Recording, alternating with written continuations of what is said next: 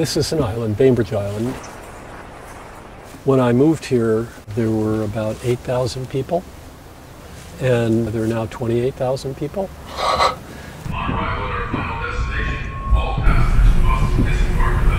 And so when I moved here, it was mostly dropouts like me. I was moving directly from the west side of Philadelphia to Bainbridge Island. We moved here in '74. By '76, we thought, wouldn't it be wonderful to live here?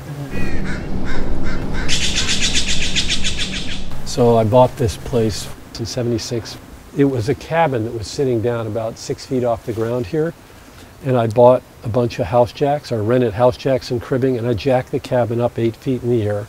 This is a younger version of me with the jacked up. That's the old cabin. That's amazing. You just lifted it. Yeah, we jacked it. I dragged those beams under it and got rented house jacks, and we jacked it and moved up there. So it was a cabin, like what kind of? It was a summer cabin. It was a little 20 by 20 box. What I did was I built a house under it while we were living upstairs. And so we started raising a family here, and we've lived here now 44 years. So you didn't want to completely tear down the cabin? Well, I didn't have any money, and I set a budget of building the house for $9,000. The original glass, I milled all the windows myself out of lumber that I went to the lumber yard and just picked the good sticks. The original glass, I bought the candy counters out of an old candy store that was being torn down, and I cut them into size for this. That's why the mullions are 2 foot 10 3/4, because that was the size of the counters. The point is that we did it. I built it stick by stick. You didn't just design it; you built it. Oh no, I built it. I built this just like Hannah and I built that. I get great pleasure out of physically building things.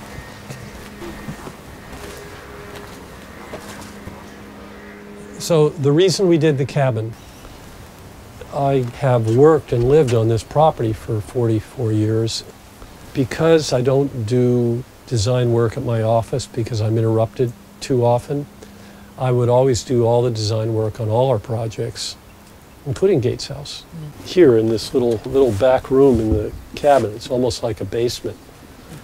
I just got to the point where I thought, you know, I've been living on the water for 40 years, and why shouldn't I be looking at the water when I'm working?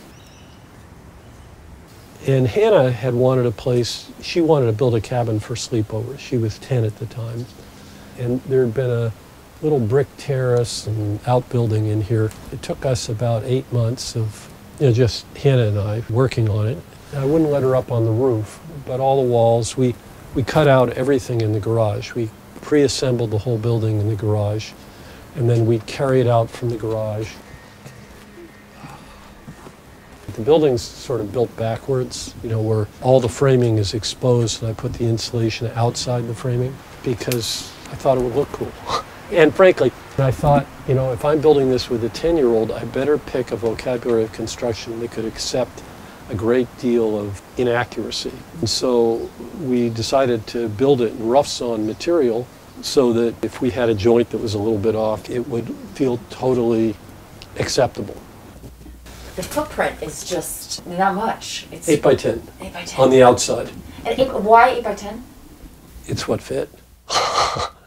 No, what it is there's enough room for the wood stove and clearance. I got a 6'6" bed.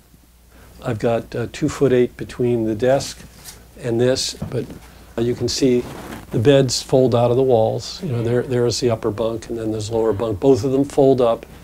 The desk folds down. You can see the hinge, and so when everything's folded down, it's just big enough for a 6-person poker table, because I play poker with the same guys I've been playing poker with for 42 years. It's got all these all the beds fold out of the walls so that she could have someone sleep over. And this is called a traction strut. This thing weighs about 100 and some pounds, but the traction strut, it's like the reverse of one of those lifts on a tailgate or something like that. Yeah. It slows down the weight to let this down. Then this gets let down. These little thingies here get pulled out like that. Okay. I made these guys. So this side lays on them, and then this is the weird one. Do you see this turnbuckle here? This bar, see those two steel plates up there? I dropped that in there with the turnbuckle on it, And then that supports this corner. It's funny how I get up here. Oh, there we go. And I just gently put this thing down. Sometimes it catches on that last screw. There we go. See, now the traction strut is engaged.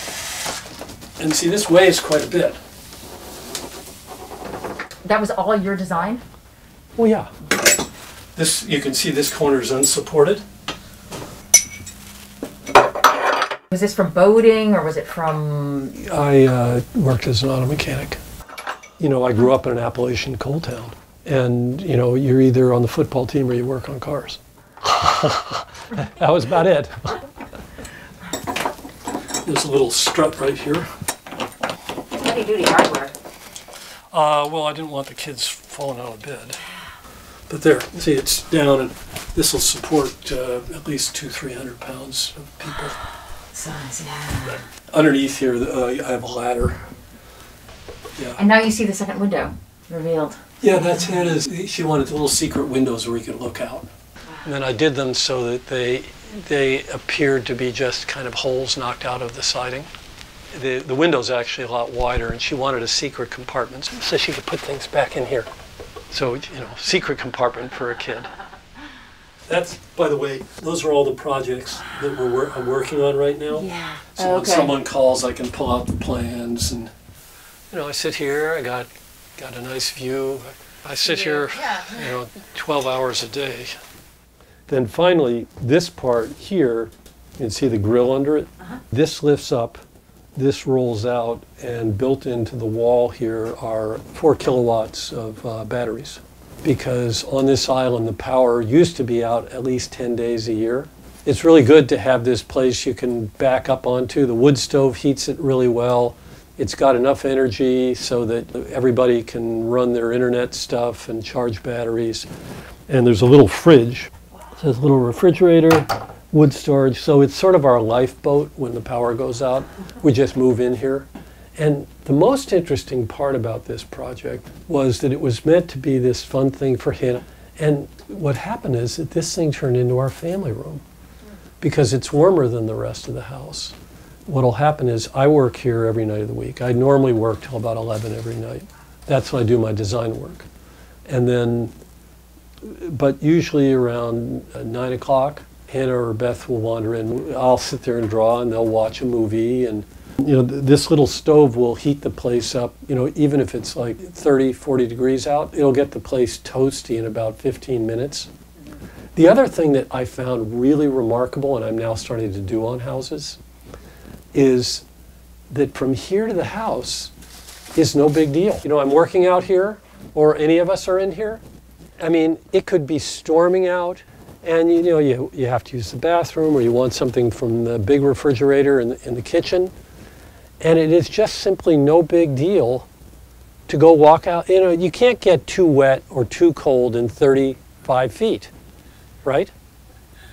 So what I've discovered is that having houses in pieces where you move between one and the other is not a problem. It's simply not. And actually this house down in Oregon, there's the door open. You can see it's still outside. And there's the ocean beyond. The owners are the first couple that I convinced would be a good idea. And it's really windy, and it's a courtyard house. But you know, between the different guest rooms and the main parents' place, you know, there's about a 25, 30-foot walk, and you're out in the wind and rain. It's covered, and it's no big deal. If you live in a place that has an ecosystem, that has life to it, that is connected to the planet, I'll tell you, what normally happens is, oh, I want a bag of potato chips or something from the fridge. And I get right about to here, and like last night, there was the most spectacular half moon, and it was setting right over the Olympics, right out there. And so you're walking out and you go, oh, and it almost doesn't matter what kind of weather it is. I always sort of stop here and look at it. And you know, the other funny thing about it is personal surprise, is that at the time we were doing this, I was designing a 500,000 square foot office building for the federal government in Portland, Oregon. And this one's 80 square feet, that one's 500,000. I got just as much pleasure, if not more pleasure, out of doing this than I did that.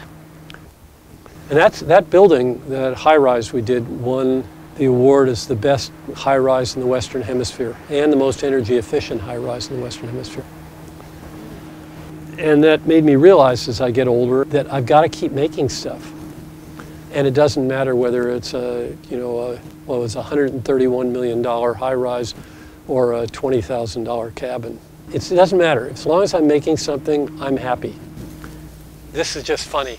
When I was young and really crazy, see that frame? That's an elevator. When I was really crazy, I built an elevator. Well, we're 75 feet above the beach, so that takes us down to our dock. Does it work? Oh yeah, sure. No. Oh yeah. You sit in that. Oh yeah, no, we've been using it. All my kids grew up with it. I keep it very well maintained, and it's a big winch, it's a motorized winch. Okay. And then this, you see this big heavy rubber cable? Yeah. The traveling cable goes down with it. You want to go in it? Sure. You want to? There you go. Yeah. It's. Sit down here. Yeah. When I turn the key, there's going to be about a 5-second delay. I put that in there for mistakes. Okay. Just stay away from things. It takes 1:23 seconds to the beach and down, and 1:23 up. Wow. Okay, so I'm going to take you back. Yep. I'll stop and take you back up. Okay? Yep, go for it. Actually, I should cut this blackberry, but this is where we get all our blackberry. We only cut them when they get into the cable. Anyhow, so yeah, this is a little homemade affair. You know, what happened was there was a guy who lived up the beach. His name was Brenton Sprague, old guy, and he had designed all the elevators for Grand Coulee Dam. And between his son and Brenton and I, we built this thing for $5,000.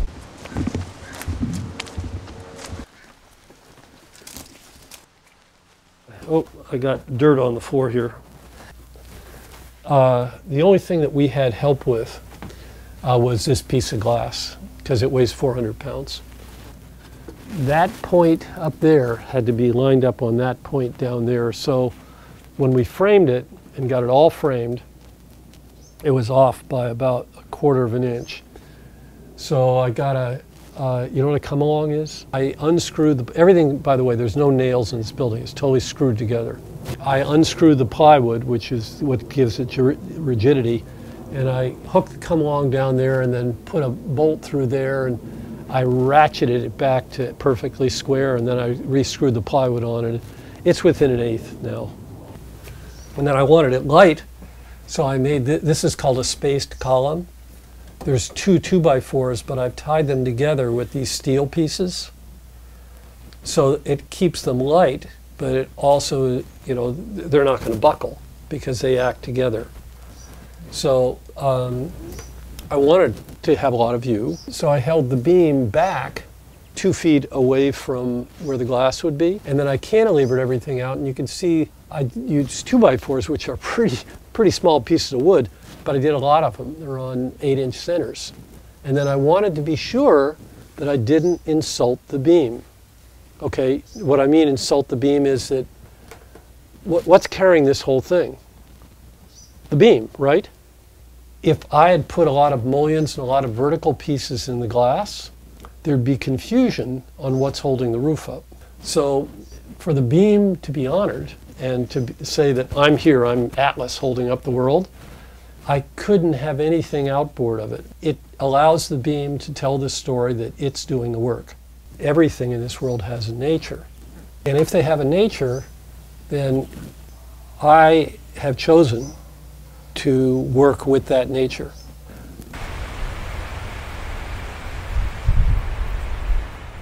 So instead of thinking of architecture as a style or as virtual, as you go on in life, you start to see the really beautiful things are the things that are tangible, that you can touch, that's real.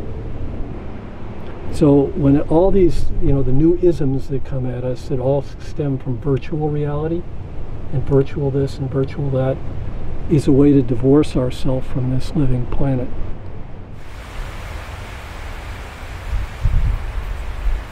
I've been lecturing on this for years, and the fact of the matter is, it's successful. I've become a well-known architect. I've done well, and however your bent is in life. Success can lie in responding to the real world.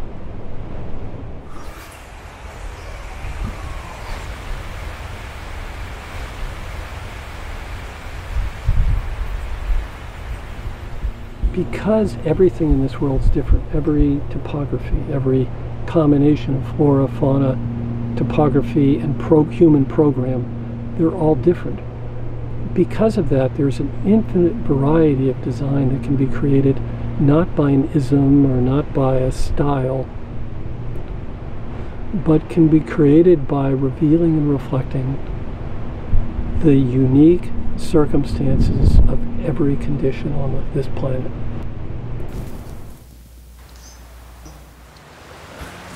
I've been thinking about writing something as I get a lot older. I'm 70. Yeah. About staying put. Americans move around a lot. They move an average of 11 to 15 times. And I've been here for 44 years. I know every tree. I know every plant. Let's see this little fir here? This little guy? This little fir appeared in the gravel, and it was about that tall, and I've watched it. It put on 2 feet this year. It's funny, last year it didn't, we had 3 years of drought.